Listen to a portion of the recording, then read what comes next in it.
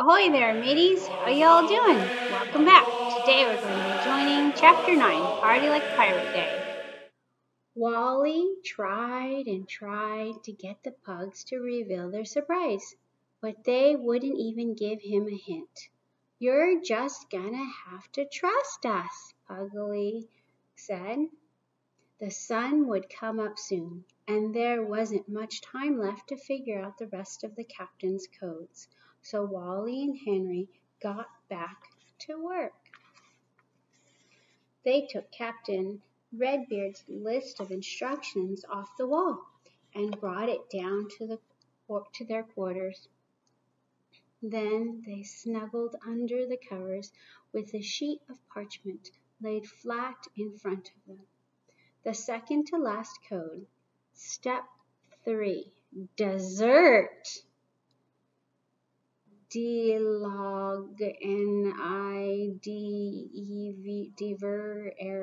looks like just a bunch of random letters, Henry said. Wally stared at the strange words.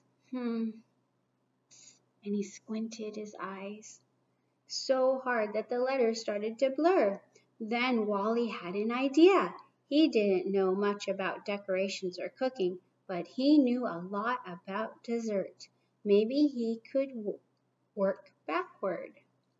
If he couldn't think up some great desserts, it might help him figure out the captain's code. "Wait a second," Wally barked. "Arr, arr, arr, arr, arr." Backward.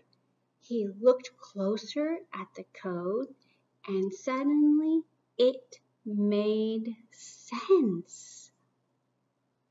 The words were written backward. Henry cried, figuring it out at exactly the same time. Treats taste better hot, not cold, and always when they are served in gold. Arr, ow! Wally howled. "I know what he's talking about. Captain Redbeard wants us to serve the banquet treats in a special gold dish he saves for Party Like a Pirate Day. He made me serve his snack in one of those fancy dishes." Henry didn't answer. He was already staring at the next clue, which said,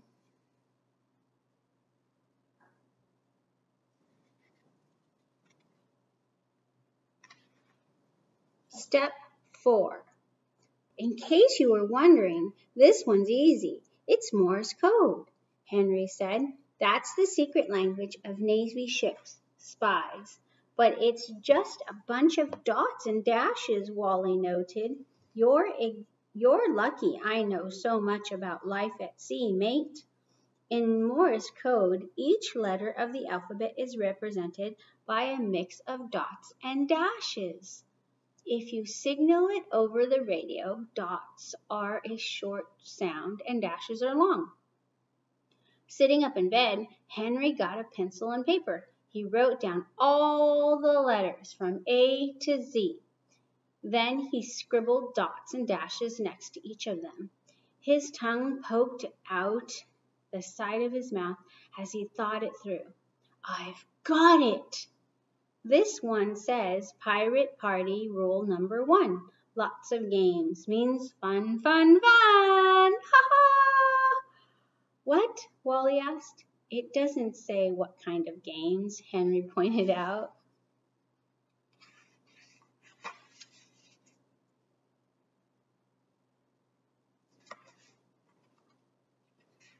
"Maybe the captain wants us to figure out for ourselves." Wally realized. He wagged his tail. He felt like he'd just cracked the most important code of all.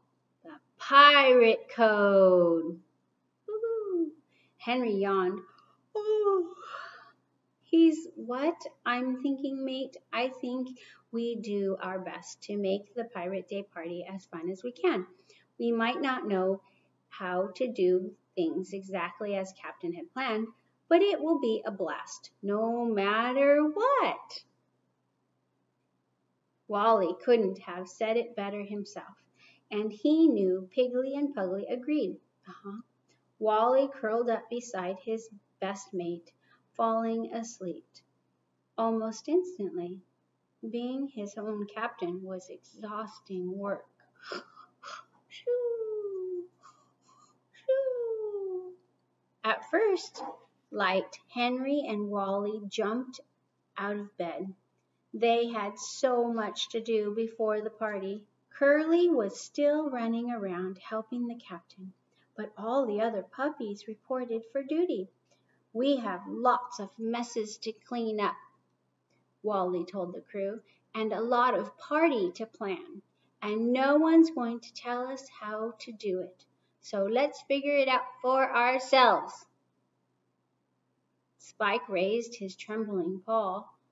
Wally, he Wally could tell he had an idea, but was afraid to say it out loud in front of all the other pups. Could I? Spike was afraid of pretty much everything. What is it, Spike? Wally asked. I think I know how we can fix the mess we made with the paint, Spike said nervously. We could paint more paw prints on the deck. They could lead puppies to different parts of the party.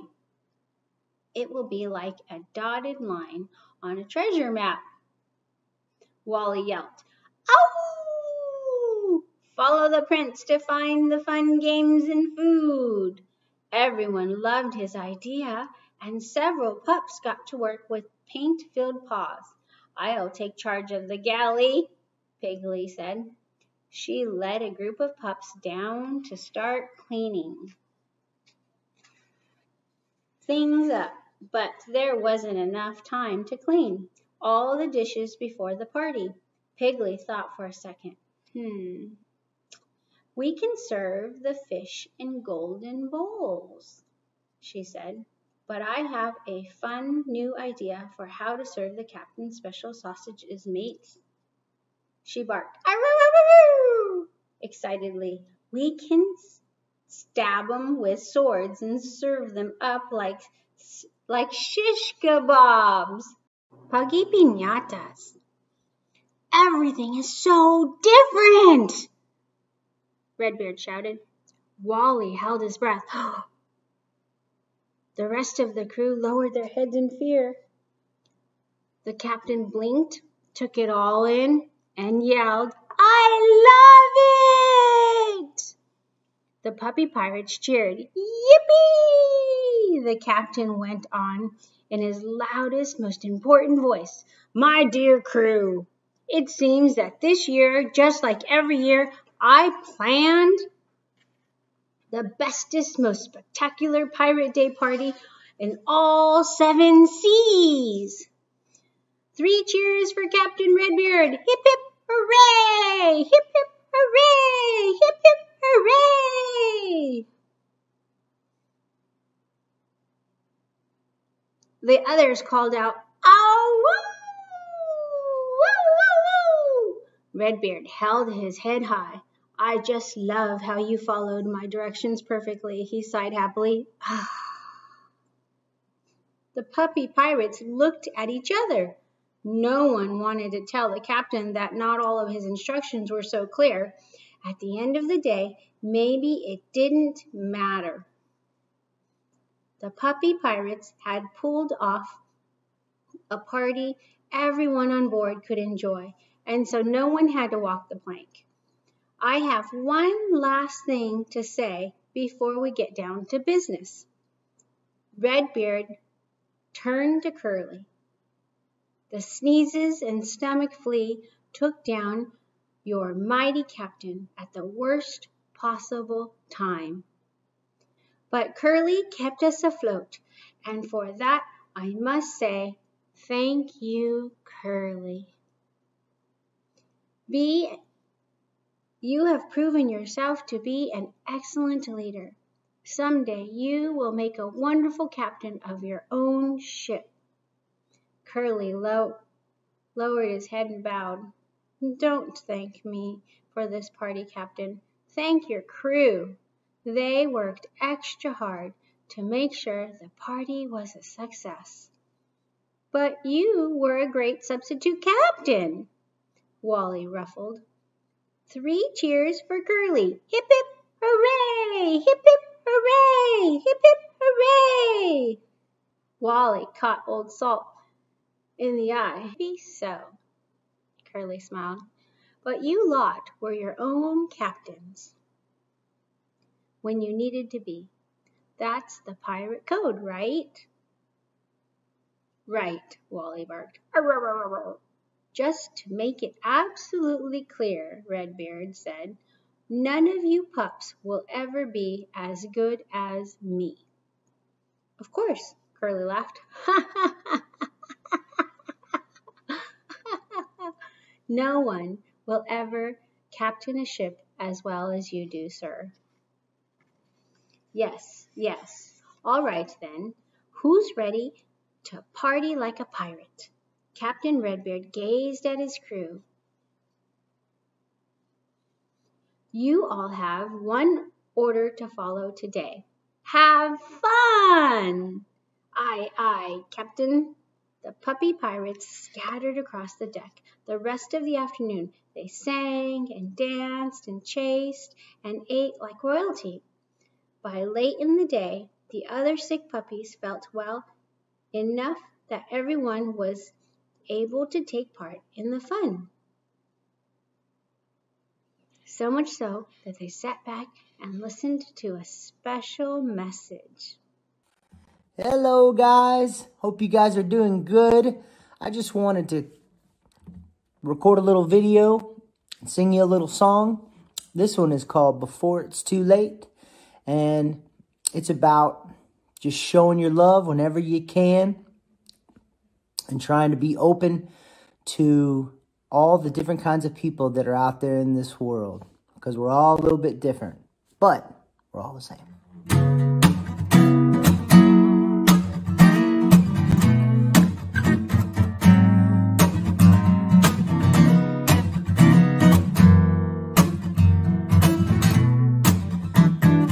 So many different kinds of people, so many stories to be told, so many ways to say I love you.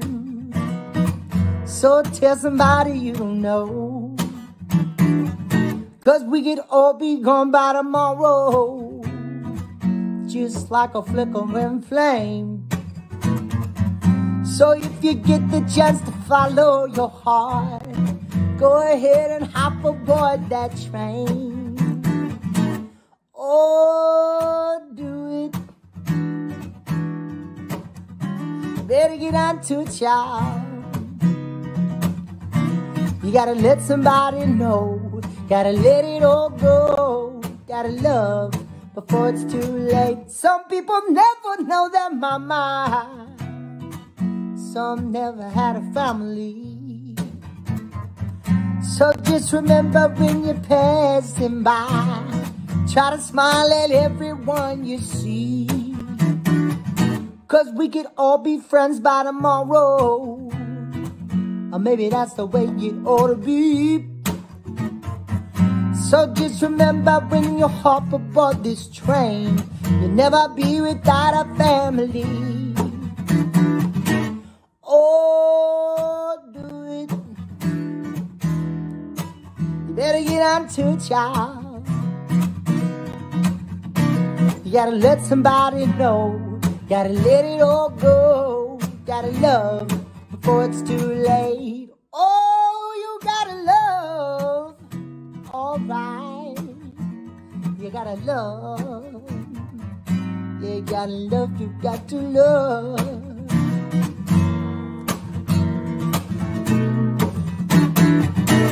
Oh, do it. Better get on to it, child. You gotta let somebody know. Gotta let it all go. Gotta love before it's too late. I said love before it's too late. Get on board before it's too late. Love before it's too late. Get on board before it's too late. Love before it's too late. Get on board before it's too late. Love for it's too late, get on board, for it's too late, love. For it's too late, get on board, for it's too late, love. For it's too late, get on board, for it's too late, love. For it's too late, get on board, for it's too late, love. For it's too late, get on board, for it's too late, love. You gotta love. Oh, before it's too late, yeah. I hope you guys have a good day. When Steak Eye teased one of the shish kebabs on a sword, he glared at the pugs. It's fine, he growled. Kind of clever, actually. Doesn't taste as good as something I would have cooked, but I'll eat it anyways. Thanks, Steak Eye, Piggly giggled. She knew this was a compliment coming from the cranky cook. The cook narrowed his bulging eyes and said, I assume my galley is clean. Wally looked at Pugly nervously. Pugly grinned back. It's spick and span. Under her breath, she whispered, now. But shiver me timbers, you should have seen the state of that place yesterday. So you can take a look at all of them enjoying the music and the day and eating their shish kebab on a sword and really appreciating one another.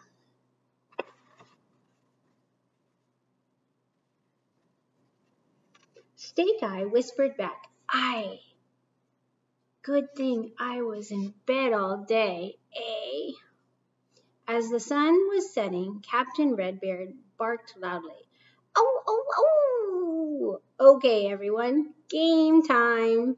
What game do we have first? Wally gasped. Oh, he and Henry had forgotten about coming up with the games. He looked at Henry and whimpered, eee! Had they ruined the party after all? But before he could say anything, Piggly and Pugly trotted up to the front of the ship and called for everyone's attention. Ahoy there, mates! It's Pug-glorious time, game time, Pugly hollered. Wally breathed a huge sigh of relief. So this was the Pug's big surprise. Who wants to be the first to try a Puggy Piñata? Piggly cried. Captain Redbeard jumped up and down. Me, I do. I love games. I love games. Piggly giggled. Step right up, she offered. The captain a bamboo shooter. Aim at a balloon. If it pops, you'll find a surprise. This is our latest invention. It's a game and a prize in one. We got the idea when we were popping balloons and eating treats yesterday morning. Redbeard looked at the balloons hanging from the deck rail. There were hundreds of them in dozens of colors. Any balloon? Yep, Pugly snorted. Any balloon. If it pops, you're a winner. Redbeard shot at one of the red balloons hanging nearest him. He missed. Wally looked at the pugs nervously. The captain would be very embarrassed if he didn't win a prize. Thankfully, after a couple of tries, the balloon burst with a loud pop. Treats came raining out all across the deck. Treats! Captain Redbeard exclaimed. There are treats inside the balloons. He leaned in close to Piggly and Pugly and whispered, This game was my idea, right? Of course, Piggly said loudly. Of course, the Puggy Piñatas were your brilliant ideas. Captain, after all, it wouldn't be a party like a pirate day without you, sir. As the puppies fanned across the deck to pop the rest of the Puggy Piñatas, and find their prizes. Wally felt so very happy. He only hoped the stomach flea would stay away for a long while. It was tiring being his own captain all the time, and to tell you the truth, Wally had sort of missed Captain Redbeard while he was sick in bed. He was ready for things on board the Salty Bone to get back to normal.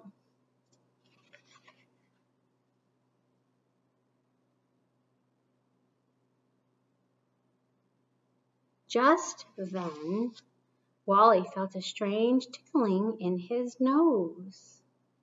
He pawed his snout, but the tickling got worse. Achoo! A loud, forceful sneeze knocked Wally off his feet. He skidded across the floor, landing in a heap beside the pug's twins. Achoo! Pugly sneezed and sent her crashing into a table heaped with food. Achoo! The blast of Pugly's sneeze popped another treat-filled balloon, and treats inside the balloon. Achoo! Henry groaned, oh, and rubbed his eyes. Oh no, Wally thought as he sneezed again. It looked like normal would have to wait.